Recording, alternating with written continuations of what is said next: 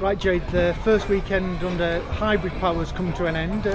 Not been a straightforward one for you behind the wheel. I mean, how would you sum up your Donington bike experience? Bit of a roller coaster weekend for me. Yesterday seemingly was overall quite positive. FP2 was, top 15 pace before the new tyres came on. I didn't run new tyres, so I was comparable on olds. So I was positive going into qualifying. Unfortunately, had braking issues in quali, which dropped me down. And today, mistakes on my part. Race starts and still need work on, but also issues in-house with the car and the engine and the straight line speed and stuff like that. So a little bit of work to do there, but we've created enough data, lots of stuff to learn and take on to Brands Hatch, and hopefully a positive start from that point onwards. And I guess then, like you say, the positives are the pace that was there in the car on Saturday. It's shown that you could be right up there in the mix.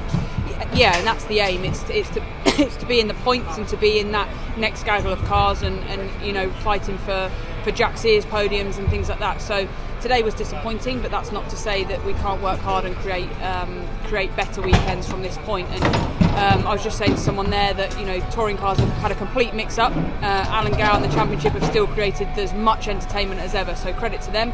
We've just got a little bit of in-house work to do to sort our overall pace out.